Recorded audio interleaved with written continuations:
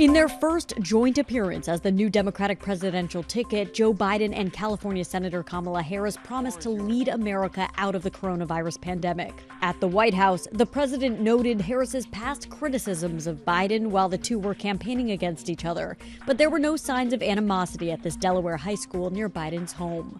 In southern Mississippi, almost 100 students were sent home this week after coming into contact with a teacher exhibiting COVID-19 symptoms. To avoid a similar fate, a judge determined Houston area public schools must remain closed until at least September 8th.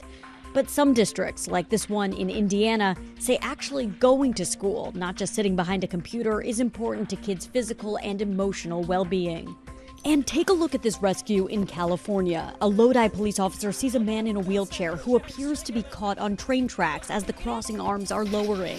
The officer pulls the 66-year-old man off the tracks in the nick of time.